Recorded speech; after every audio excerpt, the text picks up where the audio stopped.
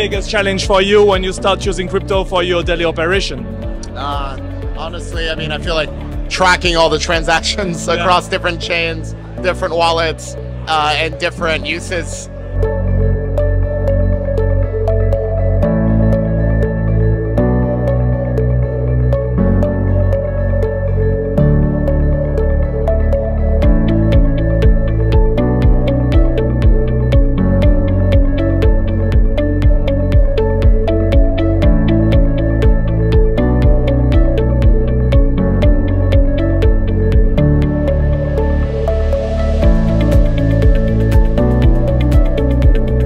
The biggest challenge is that most of the project founders are actually technical people, technically minded.